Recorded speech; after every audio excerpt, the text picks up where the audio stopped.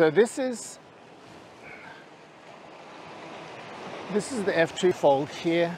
You can see the whole bunch of folds on the ground.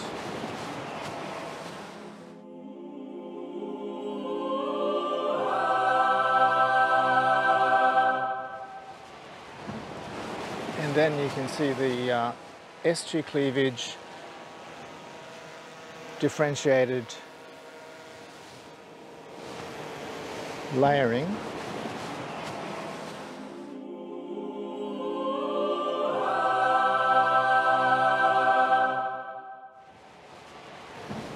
Here, that's parallel to the axial plane of the F2 fold. So that's pretty neat.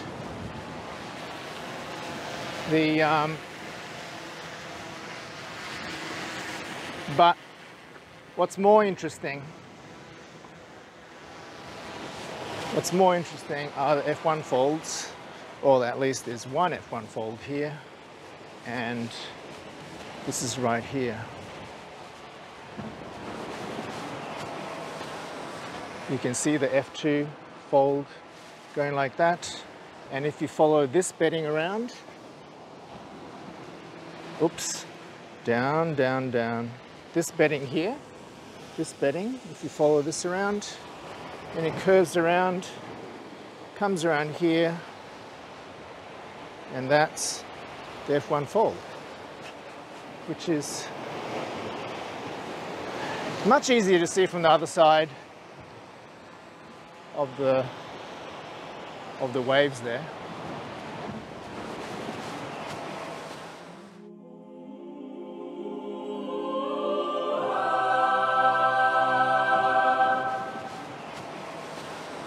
But yeah, you can follow the bedding around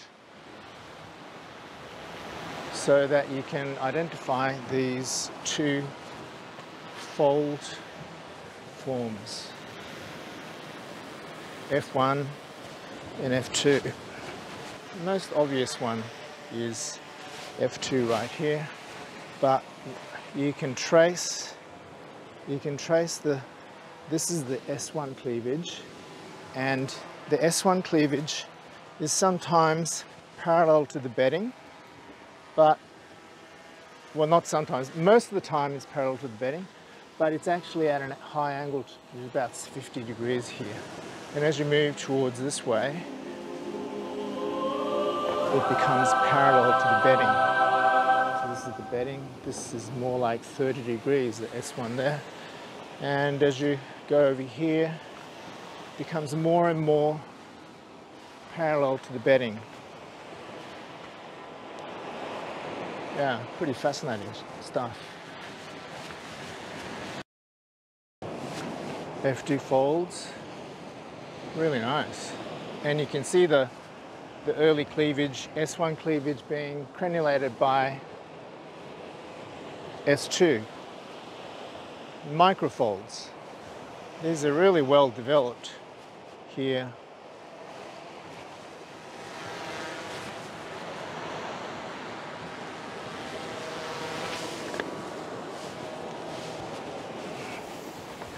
As you can see, during this is low tide, so quite fortunate to be here.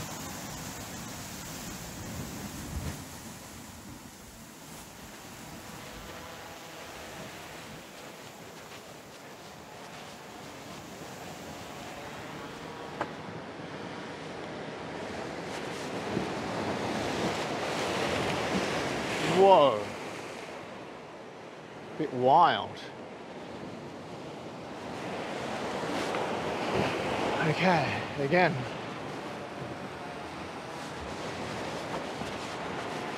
F2 folds, folded quartz veins.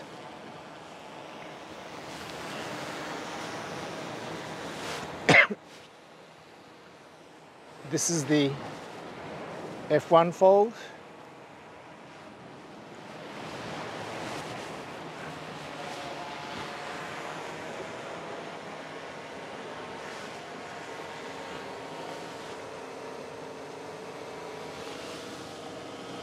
S2 running across here, early foliation doing this.